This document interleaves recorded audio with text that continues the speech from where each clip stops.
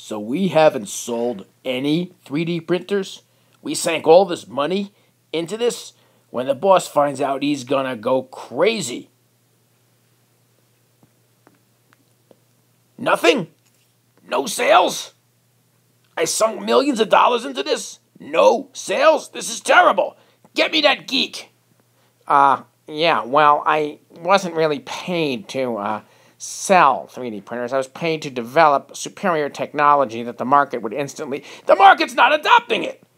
Well, there's time for catch up, and the most important thing. I don't believe this. You're giving me excuses. I'm spending millions. Who knows how to market this stuff?